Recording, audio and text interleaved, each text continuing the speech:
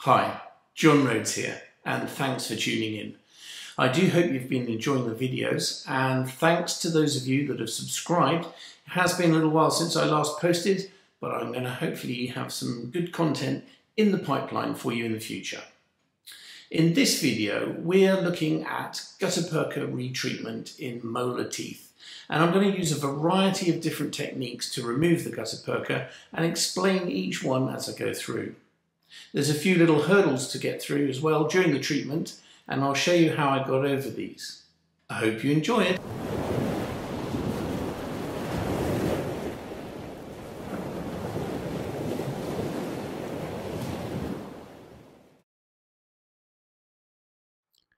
So here you can see the preoperative radiograph of a maxillary right first molar.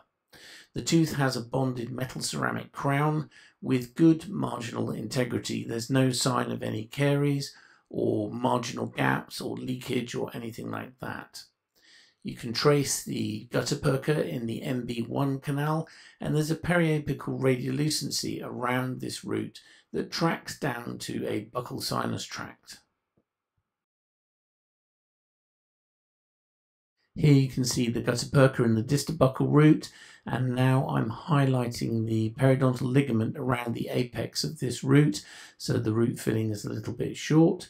The filling in the palatal root appears to be reasonably okay, however there may be a large periapical radiolucency. Obviously this would be a lot clearer on a CBCT, as would the inferior border of the antrum.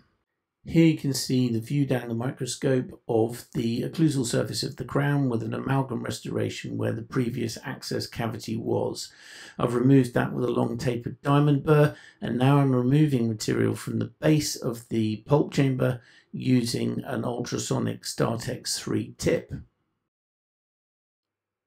A Gates Glidden burr is by far the simplest and most efficient way of removing GP from the coronal part of the root canal. I only really use sizes 1 and 2 because it's very easy to create a ledge with the larger sizes, and also you remove an awful lot of dentine.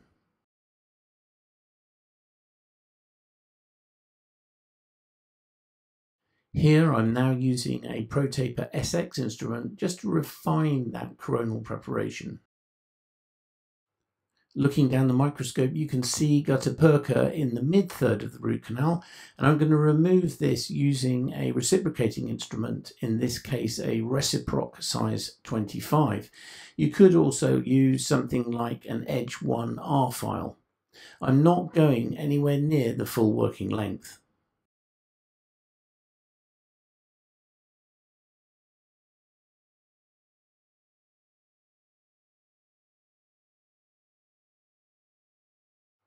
Irrigation, as always, with a 3% sodium hypochlorite solution, using a side-vented needle to prevent extrusion.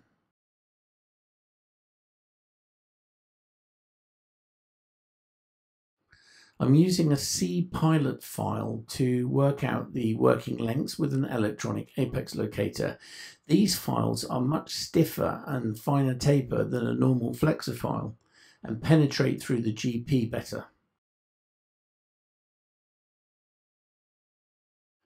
I've now located the orifice of the MB2 along an isthmus between the MB1 and the palatal canal, and I'm just opening this up.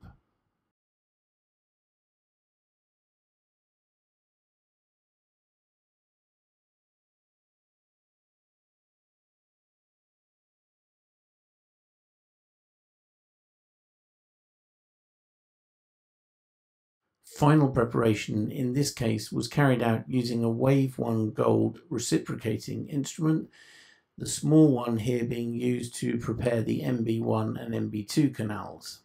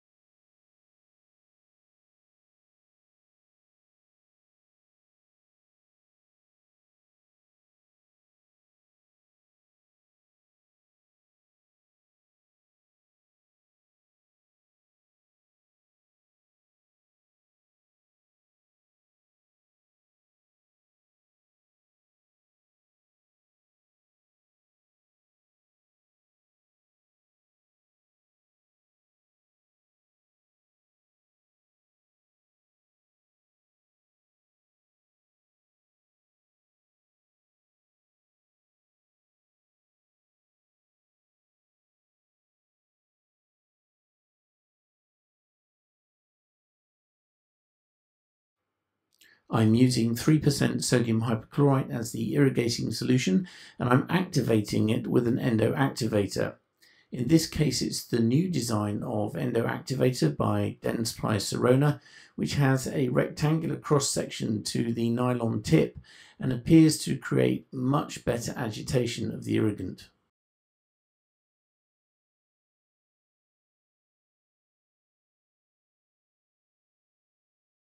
I'm going to place a post in the palatal canal, and here I'm just checking the size of the canal space. I don't want to remove unnecessary dentine just to fit the post. During irrigation, you can clearly see confluence between the MB1 and MB2.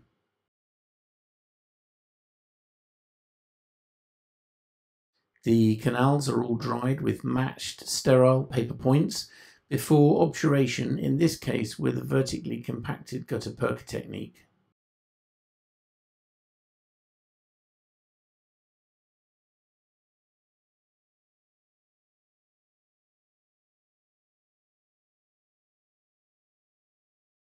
Here you can see nicely how the MB1 and MB2 canals converge.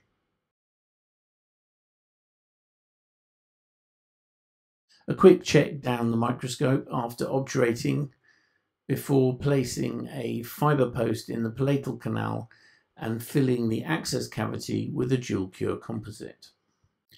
Here is the preoperative radiograph again, showing the original root canal filling with the gutta percha slightly short in the buccal roots. And here is my postoperative radiograph showing good coronal apical seal and patency achieved in all the root canals. A distal angled view shows the convergence between the MB1 and MB2.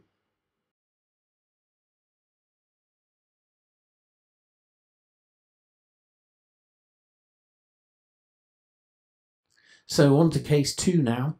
Here's the preoperative radiograph from the referring dentist showing the leaking coronal restoration. However, the dentist had prepped the tooth for a crown prior to me receiving the patient. The root filling in the MB root is short with patent root canal beyond it and a nice periapical radiolucency. The distobuccal and palatal root canals appear to be filled to length. However, there is a periapical radiolucency around the apex of the distobuccal root. And here we can trace the inferior border of the antrum.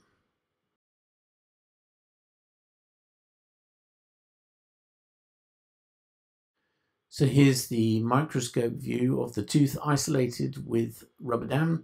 It had been prepped for a temporary crown. I removed some of that restorative material with a long tapered diamond burr, and now we've got composite in the base, which I can remove using an ultrasonic StarTex 3 instrument.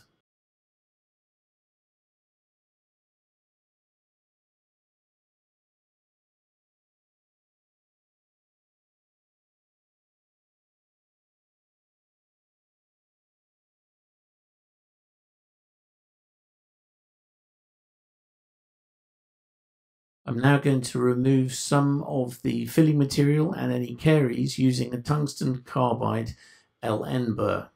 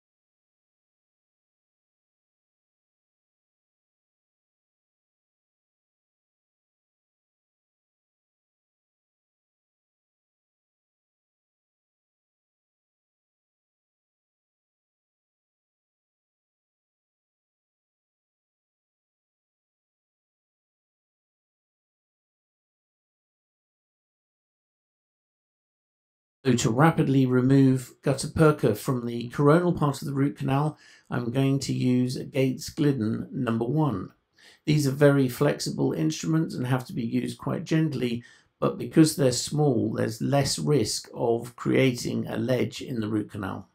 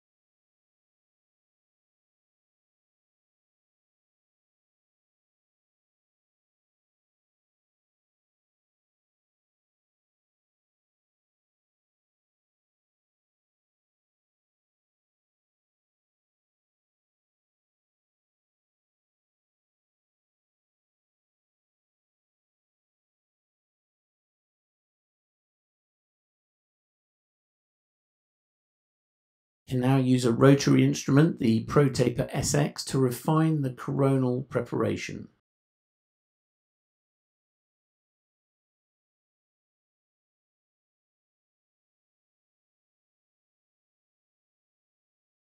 Irrigation, as always, with 3% sodium hypochlorite.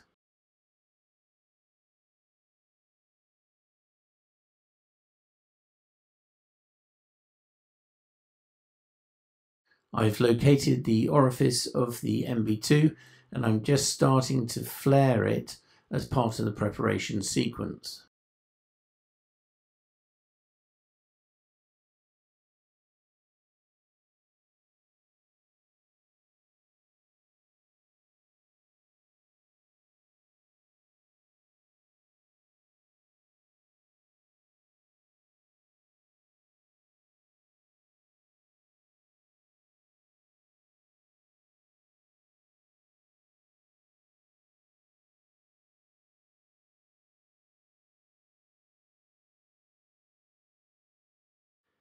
Here I'm using a reciprocating instrument, a reciproc size 25, to remove remaining gutta percha from the middle of the root canal.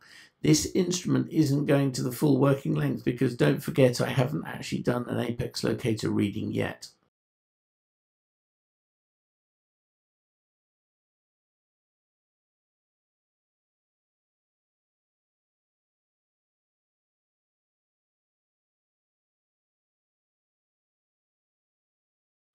Here I'm using an electronic apex locator to confirm all my working lengths to a reproducible reference point.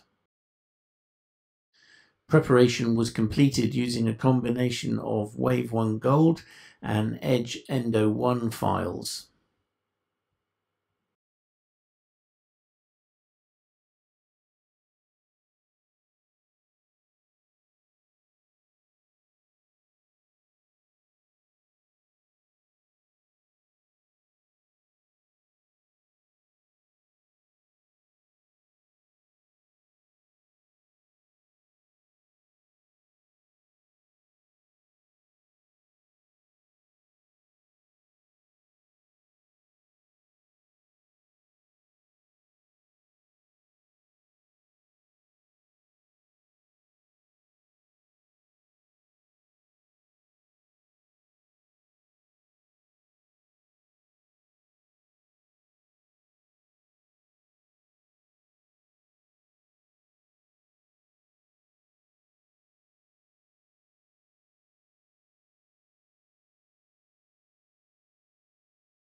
The micro opener is very useful for removing little tags of GP that are stuck to the walls of the canal. Irrigation in this case was carried out with 3% sodium hypochlorite, agitated with an Irrisafe ultrasonic tip.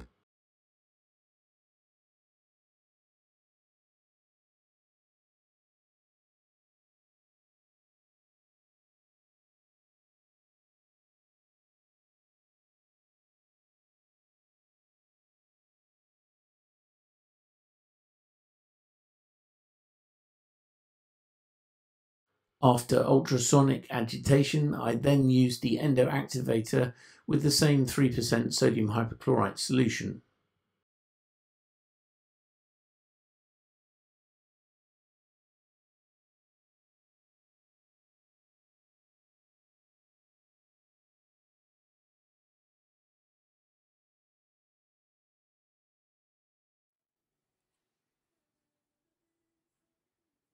After irrigation, I carried out my cone fit.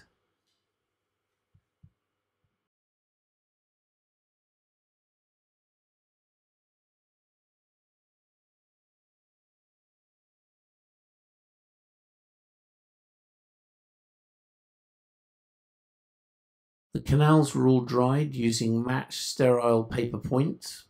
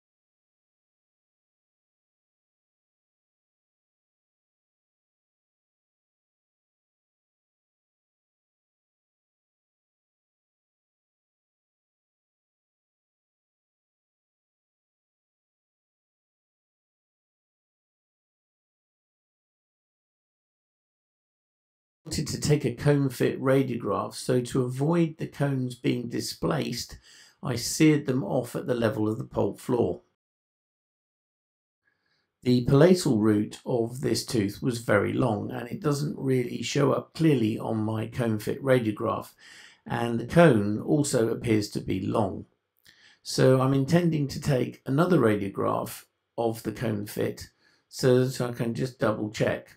Removing the cone is very simple. In this case, you just insert a headstrong file into it and it will very easily be retrieved.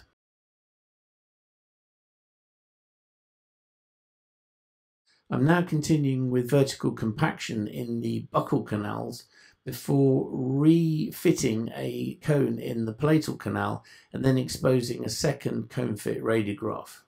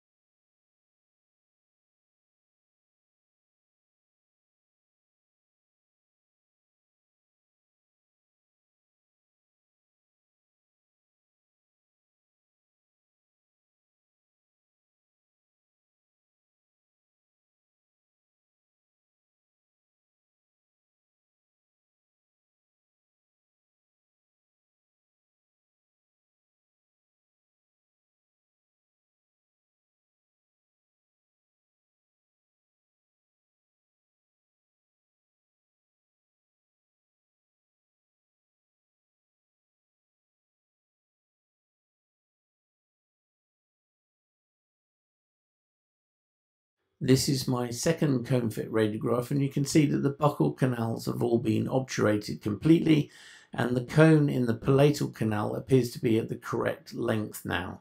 There's a little bit of sealer beyond it from the previous cone fit. I can now complete obturation of the palatal canal. The referring practitioner wanted to place a post in here, and so I'm leaving post space so that he can restore the tooth the following day.